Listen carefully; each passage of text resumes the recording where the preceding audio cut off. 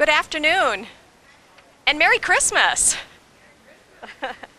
Today we have Richard Campbell, and he has done programs for us in the past. He's a self-made historian, retired postal worker who's very interested in history, so we're very pleased to have him. Next month, on January 14th, we have Byron Shaw, and he's doing a program on our African wilderness adventures. So we're visiting Africa again in January. We have a special program in January, and Michael Eckers, who's written books on the Civil War, is coming, and he's going to talk about the Iron Brigade of the Civil War, and that's January 30th in the evening. So I hope we have good weather and you'll all join us. Our first Thursday film is Murder, She Said, on January 2nd. So right away after the first of the year, we're going to get started with programming. And we have our Gingerbread House exhibit, so if you haven't seen that yet, please stop in and see it. It's wonderful to see the things that people can do with food. And without further ado, I will introduce you to our speaker, Richard Campbell. Oh, wow. All right. Well, good afternoon. I am Dick Campbell from Oshkosh, Wisconsin, and I want to start off by telling you that it's colder here than it is in Fairbanks, Alaska last night. It was about 25 above in Fairbanks. All right, we have a daughter that lives there, and the last 25 years, and they have a little warm spell coming through, but next week it could be down to 30 below. You never know. Can you hear okay over there? Now you can? Okay, let me get a little closer here. I don't know if Peg mentioned it, if any with hearing aids, which I have, this room is T-coiled. If you have a hearing aid with T-coil in it, it really is a help in this area. For many years, I have been a student of history, and with this interest, I've created a variety of 8 history talks about subjects of interest to me, which I presented over 275 times since 1999 to local community groups and many other organizations throughout Wisconsin and even up in Fairbanks, Alaska. And now I'd like to share one of those moments with you entitled Building the Alaska Highway. This is a dramatic story. This is a dramatic story of courageous U.S. Army engineers and civilian contractors who toiled in the tense moments after Pearl Harbor to build a 1,500-mile emergency supply line through the rugged Canadian Rockies to isolated military bases in Alaska. Building this winding gravel military road was very much an all-American adventure. Blacks, whites, and Native Alaskans worked together under the harshest extremes of climate and terrain, racing to boost Alaska's defenses and deter Japanese attack on North American soil. This construction of the Alaska Highway forever changed the landscape of northern British Columbia, the southern Yukon Territory, and central Alaska. This is their story. 71 years ago, in the spring of 1942, 10,670 American Army soldiers invaded the Yukon Territory and Alaska, ready to begin a project that one of their officers later described as the biggest and hardest job since the Panama Canal, unquote. Their assignment was to carve more than 1,500 miles of a pioneer road in 8 months to be open for military traffic out of an uncharted and unmapped wilderness from Dawson Creek, British Columbia, to Fairbanks, Alaska. Alaska is 1/5 the size of the lower 48 United States. As shown on this map, the construction of the Alaska Highway would be comparable to building a road from the eastern shore of North Carolina to Des Moines, Iowa in 8 months. Or for we Wisconsin people, a road from Oshkosh, Wisconsin to El Paso, Texas in 8 months. The Army soldiers, who were formerly shoe clerks, insurance salesmen, farm boys, and other civilian workers, were put behind the wheels of bulldozers and dump trucks with little or no training, and told to clear their way through a frozen wasteland. The environment in which they worked was unrelentingly hostile, but their biggest obstacle was time. Because America, in the wake of the Japanese attack on Pearl Harbor on December 7, 1941, was suddenly and dangerously vulnerable. In the days following the attack, Americans feared the enemy would continue across the Pacific and attack the West Coast. The Alaskan territory in particular seemed vulnerable, as its Aleutian Islands were only 750 miles from a Japanese base. It was quite conceivable, particularly to the hysterics who provided much of the public commentary during World War II, that a successful Japanese attack on Alaska would swiftly be followed by a piercing thrust to the heart of the continent.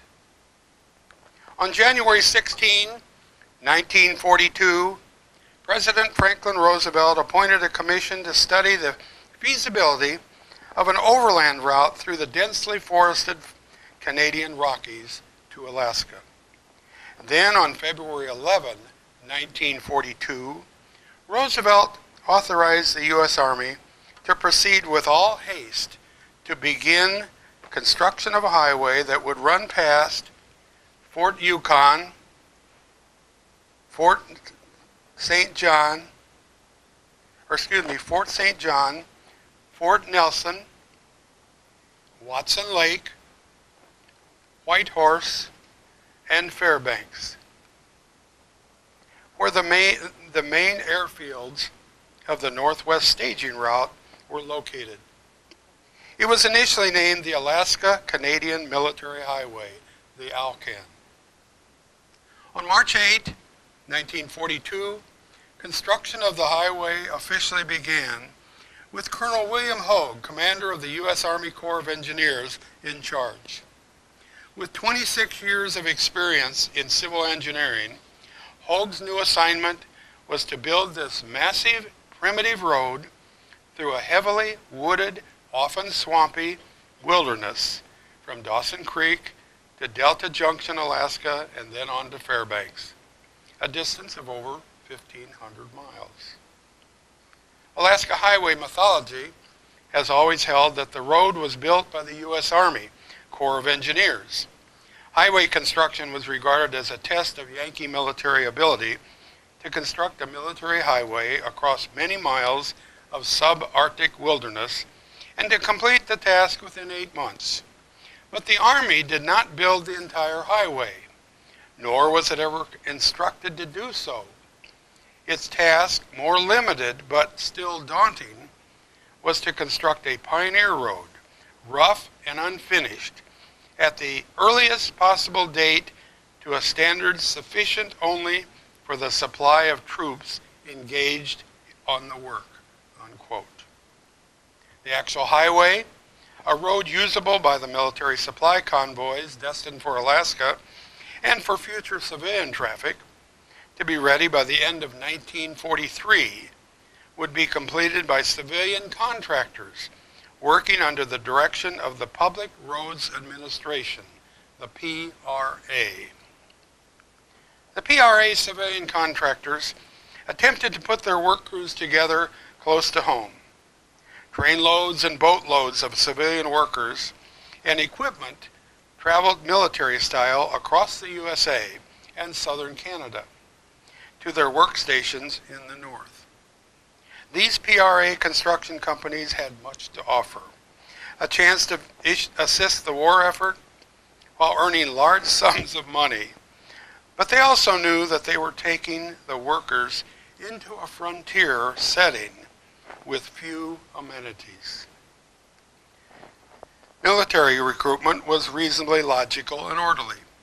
Engineering units assigned to the Northwest boarded troop trains and headed over the Northern Alberta Railroad, with the first trains carrying supplies, equipment, and thousands of troops arriving at Dawson Creek, British Columbia on March 2, 1942.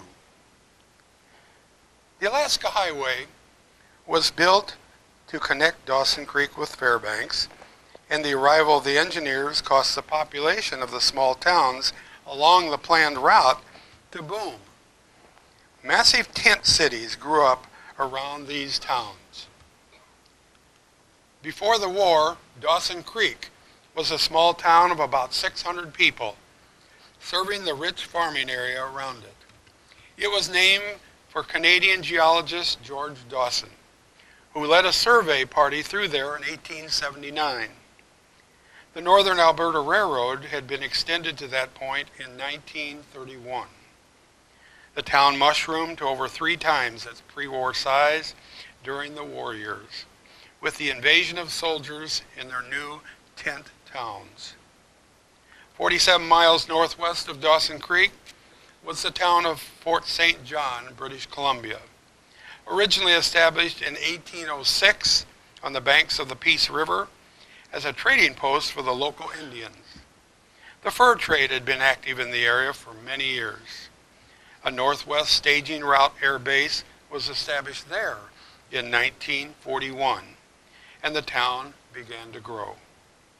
300 miles northwest of Dawson Creek, along a winter trail, was Fort Nelson, British Columbia. Another Northwest Staging Route Air Base was built there. 635 miles northwest of Dawson Creek was Watson Lake, Yukon Territory, which was another northern staging route air base and a major center for highway construction. 918 miles northwest of Dawson Creek was the largest town along the highway, Whitehorse, Yukon Territory, which had been spawned by the Klondike Gold Rush 45 years earlier in 1897. It was the northern terminus of the White Pass and Yukon Railroad, which wound its way 110 miles north from Skagway, Alaska. Whitehorse was also a supply point for the riverboats on the Yukon River. It was also an air base stop on the Northwest Staging Route. The Northwest Service Command was established there in 1942 to coordinate all supply construction and defense operations of the U.S. Army in that part of Canada.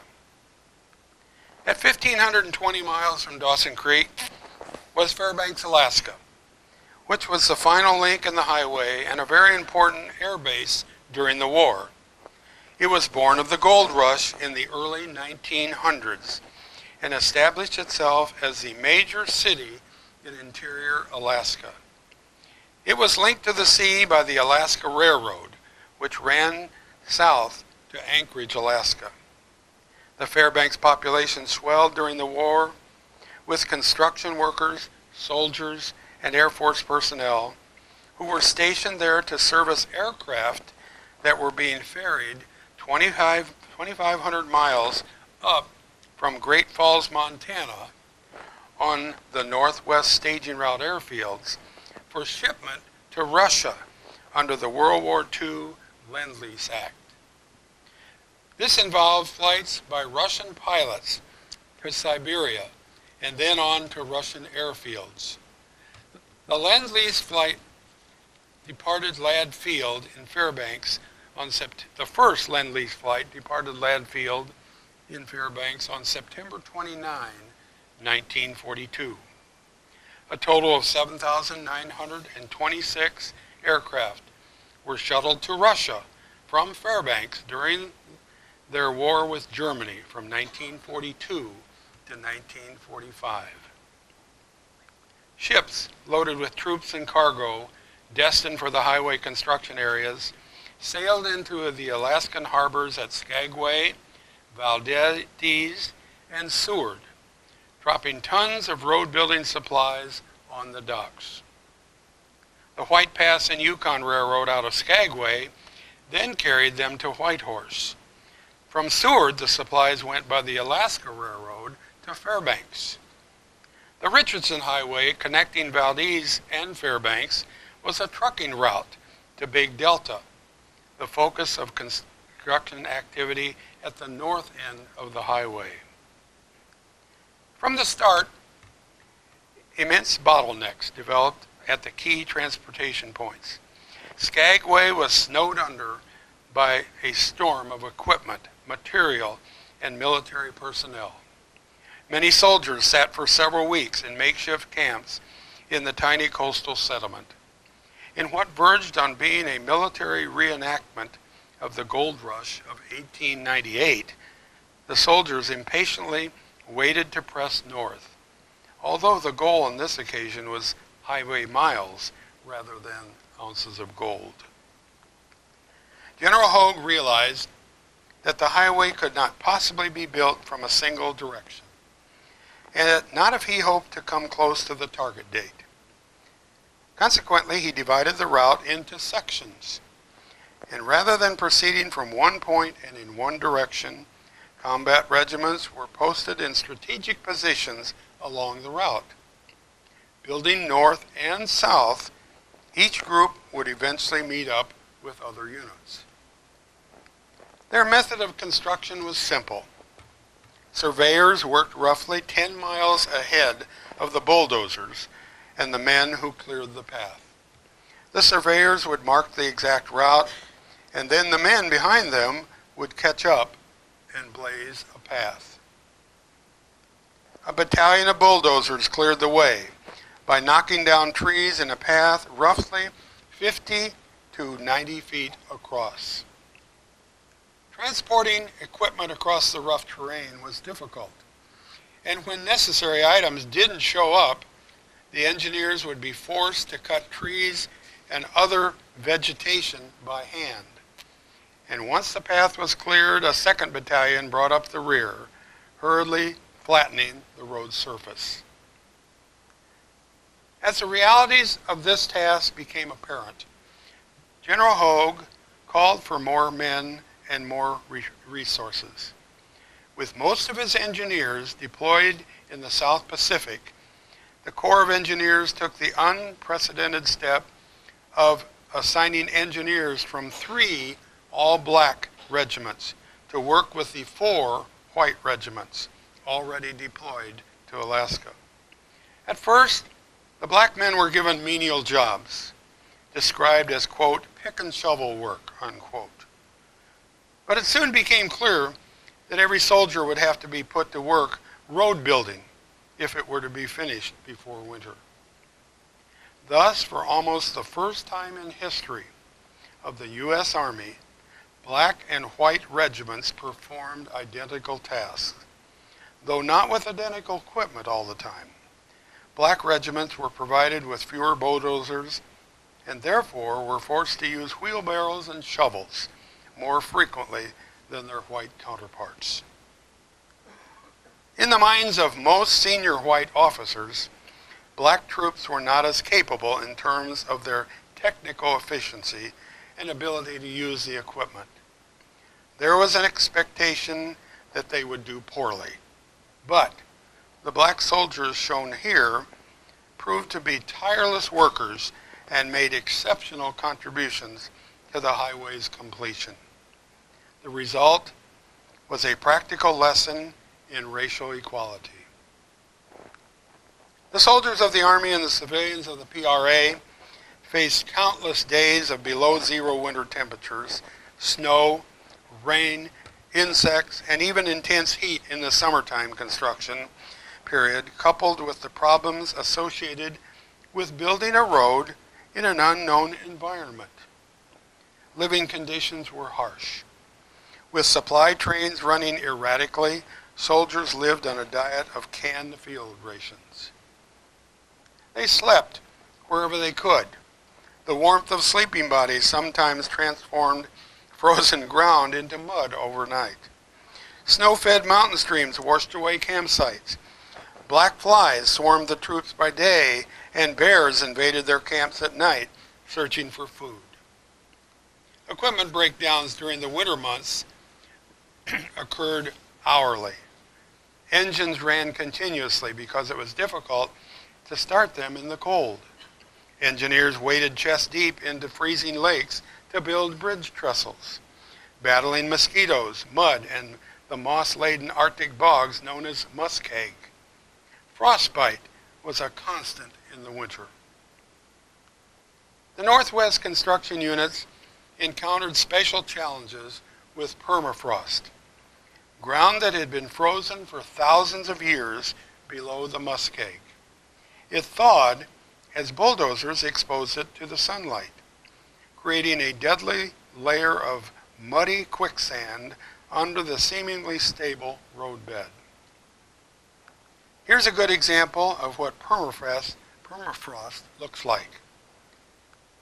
With the frozen ice section circled in red here, permafrost brought construction to a halt in some sections, while the engineers searched for a solution. It was obvious that they needed to insulate the permafrost so it didn't melt, but no one was sure how to do it. Finally, they borrowed an idea from the past: log roads. Engineers abandoned their bulldozers and picked up axes to clear the forests. They let the fallen vegetation cover the thin soil of the forest, and then covered it with a roadbed paved with logs. The technique, called corduroying, had been used as early as the Roman Empire and as recently as the American Civil War. They employed it on a heroic scale. The wooden road insulated the ground, keeping it frozen, but construction progress slowed in the building progress. The construction methods took a terrific toll in men and machines, and there were bound to be accidents along the way.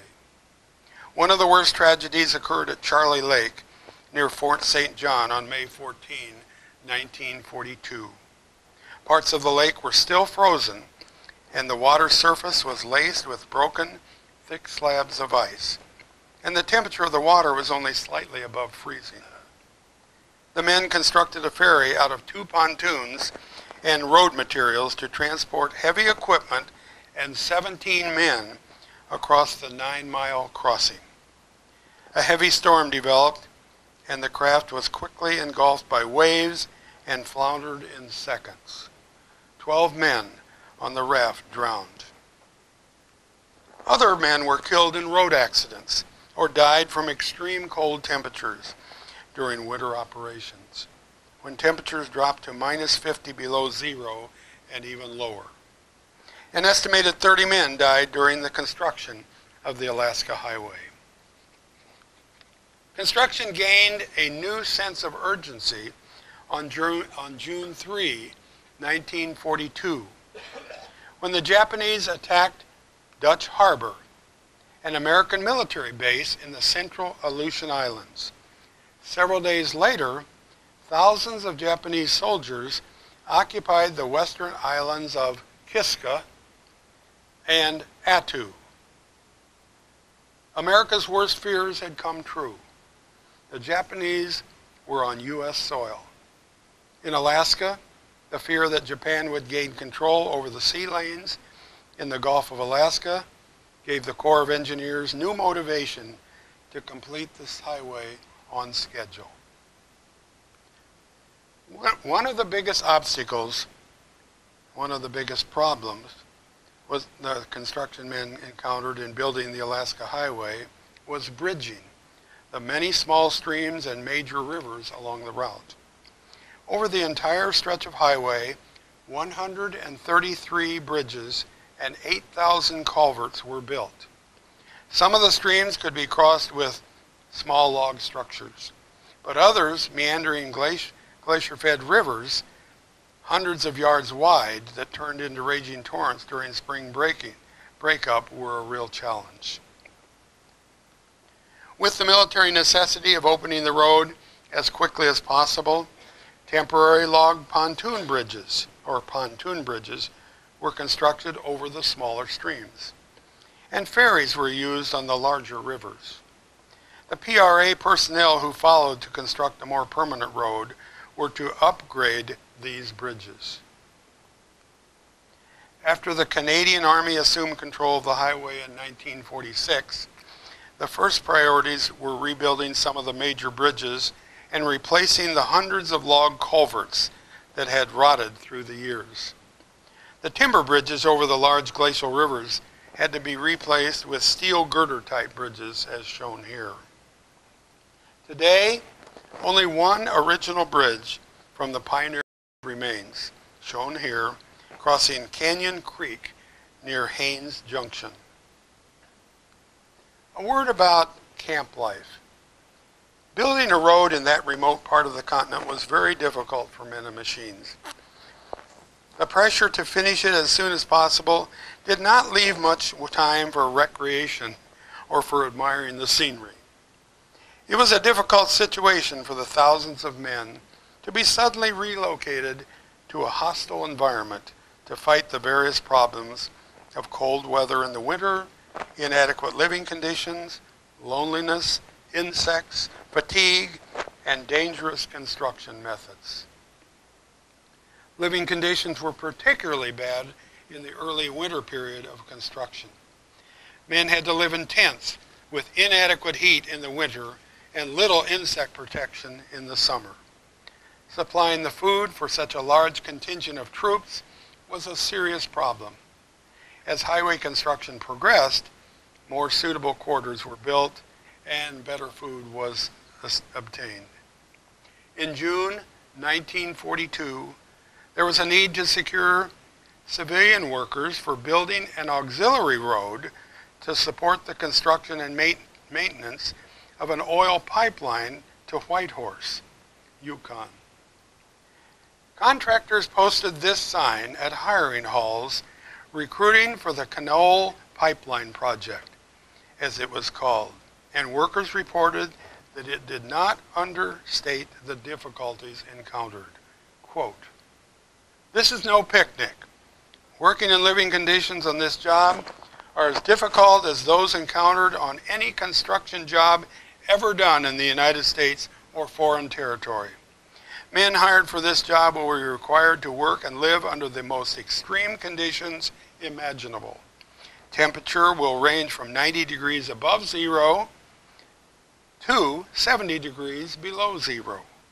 Men will have to fight swamps, rivers, ice, and cold. Mosquitoes, flies, and gnats will not only be annoying, but will cause bodily harm. If you are not prepared to work under these and similar conditions, do not apply," unquote. Cold weather was probably the hardest thing to become accustomed to. Most of the men had never experienced such extreme temperature ranges, and in the worst of the cold, it was very dangerous to work around the machines. Fleshwood could be frozen hard to metal if touched in a matter of seconds, and ice water was always a hazard in building the bridges if one were to fall in. In consideration of these adverse conditions, it's a tribute to the men that the highway was built in record time. Slowly, the gaps between the separate sections of the highway closed. By the end of August, the Pioneer Road between Dawson Creek and Fort Nelson was complete. By the end of September, the highway went as far as Whitehorse, just 166 miles from the American border. Only the toughest section of the road remained. At the beginning of October, temperatures dropped sharply. What would be one of the coldest Alaskan winters on record had arrived, with temperatures approaching minus 50 degrees below zero and lower. Many members of the all-black 97th Engineers, the team assigned to the northernmost section of the highway, had grown up in the deep south and had never seen a snowflake. Now they worked in temperatures severe enough to kill a man in minutes. Arctic winds and blizzards slowed construction to a crawl. Snowdrifts were often 20 feet high. It was so cold that it was hard to breathe, and metal eyeglass frames froze onto men's faces. With the end relatively near, the two regiments, one black, the 97th, and one white, the 18th, struggled to finish before conditions grew from horrific to impossible. The final race to close the distance between the two units took place on October 25, 1942, when they met head-on in the forest at Beaver Creek, 20 miles east of the boundary between Alaska and the Canadian Yukon. A bulldozer technician with the all-black 97th Engineers was driving his machine south when the trees in front of him toppled. He slammed his bulldozer in reverse, just as a second bulldozer, driven by the lead driver of the all-white 18th Engineers, broke through the trees. The two men jumped off their machines to shake hands, a moment captured on film by one of their fellow soldiers. This photograph of the two grinning, grimy soldiers made newspapers across America and Canada. A picture that celebrated not only the triumph completion of the Pioneer Road, but the first step toward desegregation of the American military. The black soldiers had demonstrated that they were equal to the whites in their construction efforts. In just 8 months and 12 days, General Hogue's men, working through extreme weather with sparse training and inadequate supplies, laid 1,520 miles of rough highway through the dangerous wilderness. On November 20, 1942, the U.S. Army Corps of Engineers celebrated the completion of the Pioneer Road at Soldiers Summit, a short distance south of Kluane Lake in the western Yukon Territory. Temperature stood at minus 15 degrees below zero. With many dignitaries present and heedless of the numbing cold, General James O'Connor did his best to make the ceremony a memorable celebration with the following comment, quote, "The road was a bond between the United States, Canada, and Alaska of incalculable significance for the future of the soldiers and civilians who had built it. These men, he speculated, would tell their children of the building of the road, and as the tales grew taller and taller, it was possible that the Alaska Highway might become an American saga ranking with the epics of John C. Fremont and Lewis and Clark," unquote. It was a feat befitting the completion of a major international construction project. Journalists from across North America attended, and the ceremonies were broadcast live by radio. By 1943, the threat of a Japanese invasion had waned due to the reversals on all fronts in the South Pacific. The need for the highway was not as critical as during the early days of 1942. The U.S. Army was responsible for maintenance of the road, but by 1944, the work was reduced to around 500 men, all Canadian civilians. The idea of building an all-weather highway with high standards was abandoned for the time being, and only essential relocation work was authorized, with all work by the PRA to be phased out by the end of October 1943. The problems encountered by the initial construction crews were inherited by the civilian workers, especially the icing conditions and washouts.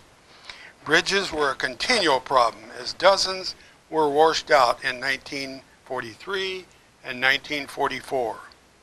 It was a constant battle to keep the highway open, with the adverse weather conditions limiting funding and manpower.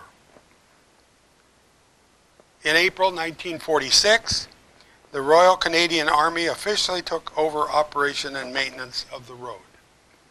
There was little usable construction equipment left, and only a small workforce to oversee the 1,200 miles of road in Canada.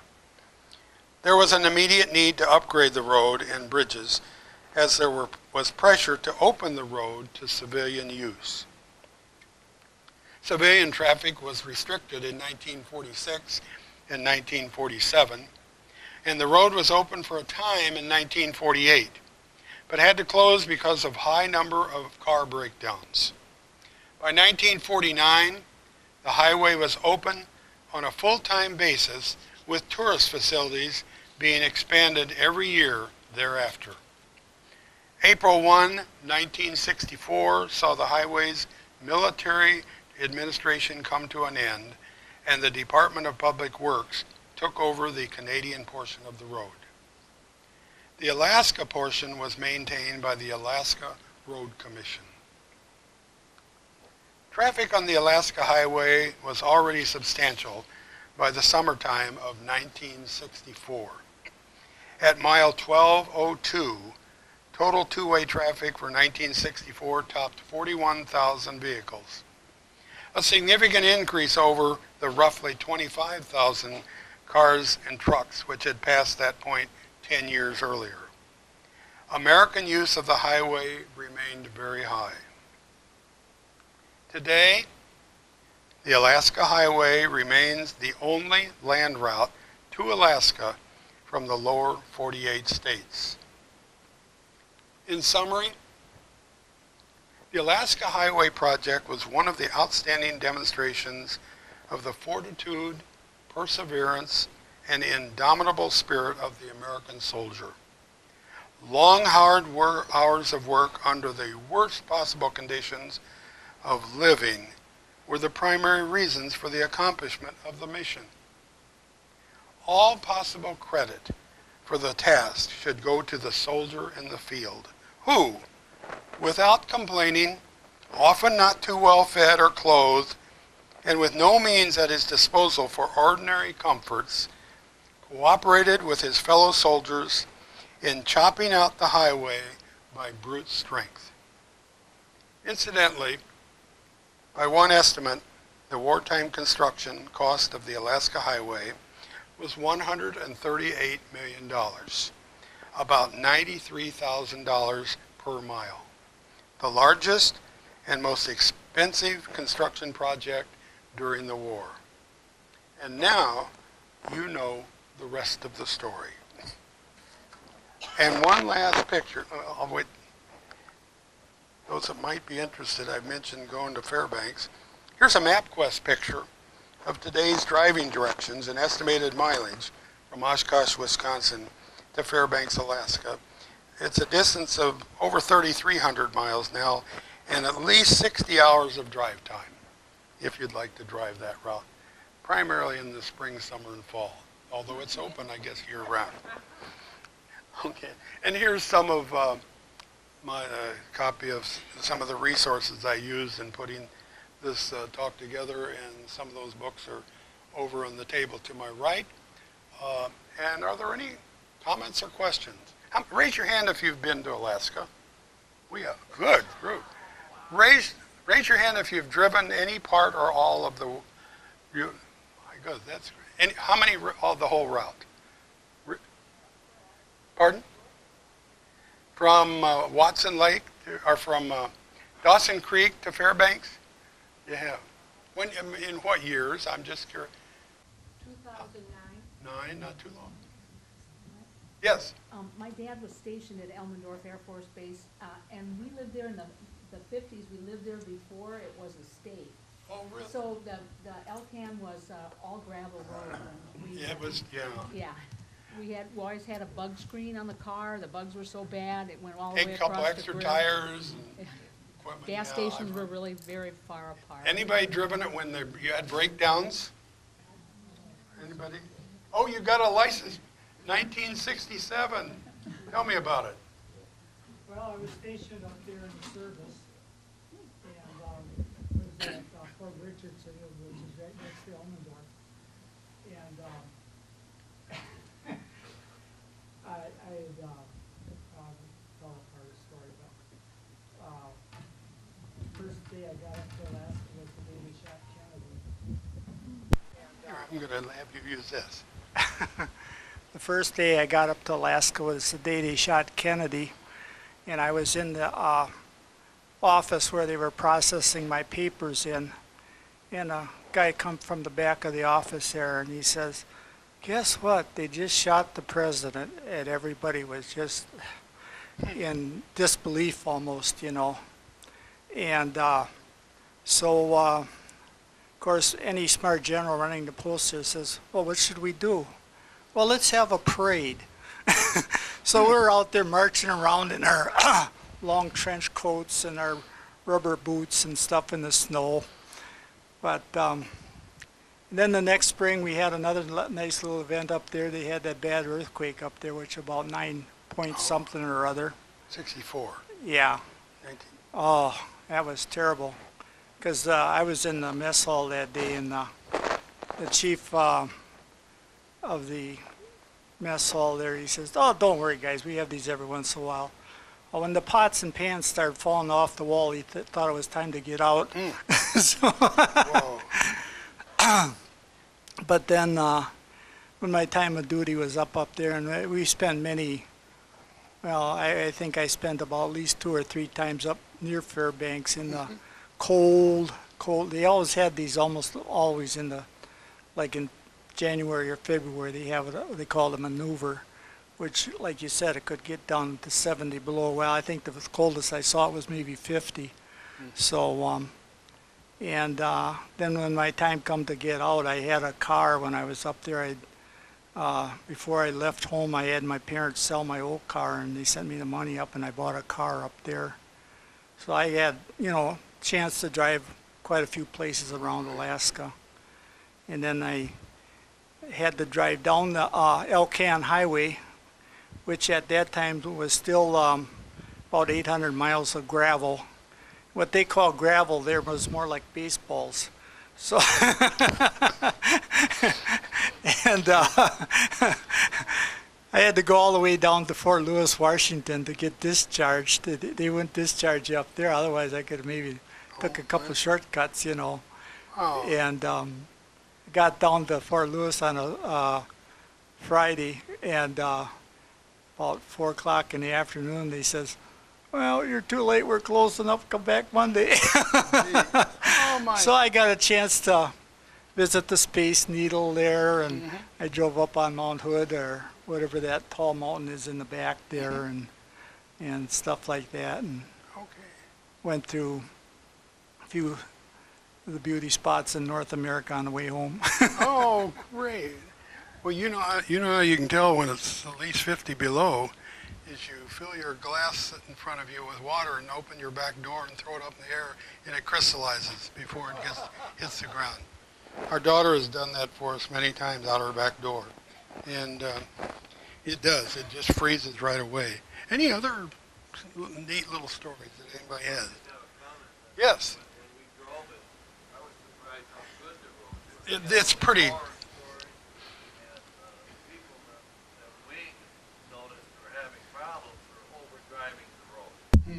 Okay. If you drive Yeah. reasonable, As we far didn't as- have any issues.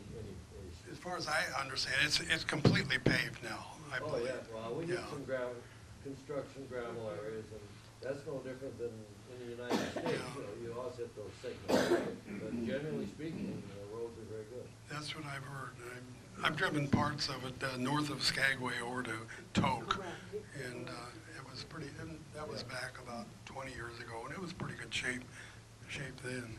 Anything else that any nice? Yes. I just want to say, when we did come back, the Peace River Bridge had collapsed before we came back, and we had to go over the Peace River on a railroad trestle. Oh, really? Yeah, so it was, you know, like, so many cars one way, and then they stopped it. and Oh cars my would go- goodness. Oh my goodness. Well, I'm amazed. There's a lot of folks in this room that's had the Alaskan experience. That's great. I tell people every day in Alaska is a wow day, as far as I'm concerned. And my wife Marilyn and I go up and generally to visit our daughter every year in February or March. And one of the people said, "What's the matter with you?" And I said, "Well, you don't have to contend with any tourists in February and March," which is true. But Fairbanks is such a wonderful community and wonderful people, and we're planning to go up again this coming March, hopefully. Any other comments or questions that anybody has? Yes? Oh, I have a question about it seems to me that was an enormous and impressive collaboration between the U.S. and the Canadian government to do that together. I would think so. And surely that was historical, that collaboration. Do you know anything about that? Not really. There may be some people in the room that might have some response. But yes, I'm certainly imagine that had to be done ahead of time. But you know what's amazing to me is, you know, when you decide to build something today, how long does it take? About 1, 2, 3, 5 years to do all the permits and surveys? Roosevelt said we need a highway to Fairbanks. 2 months later, they're working on the highway. That's amazing to me. I don't think they even bothered with permits. They just went through. They didn't even know where the road was going to go to get permits, as you heard, which is amazing.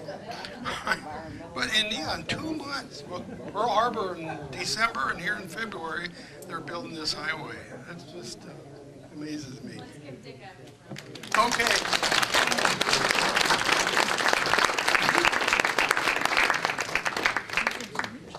Give that back to you.